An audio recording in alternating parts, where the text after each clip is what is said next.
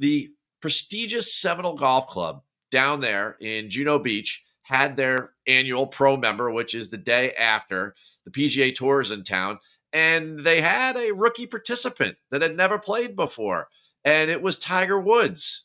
Is he playing next week at the Players? Is that what this is? You know, getting around. I don't know how serious, how comparable that is. I know that tournament is a big deal. It's news.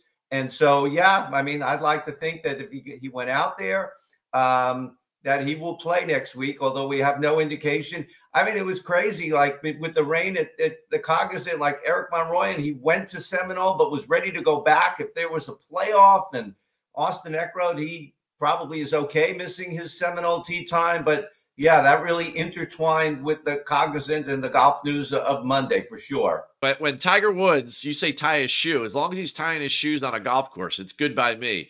I always get this sense over the last couple of years that maybe we have 100 rounds of tournament golf left for Tiger Woods. So, you know, anytime we can get extra golf in, that must mean that he feels pretty good about playing. So I feel pretty good about that Players Field announcement coming out on Friday afternoon this week.